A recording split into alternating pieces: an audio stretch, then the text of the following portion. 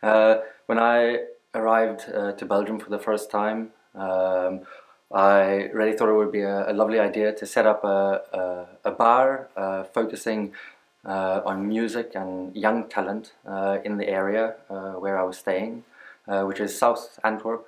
Um, and we kick-started off the first 6 months that I was here. We opened up, and it was the first bar in our little town.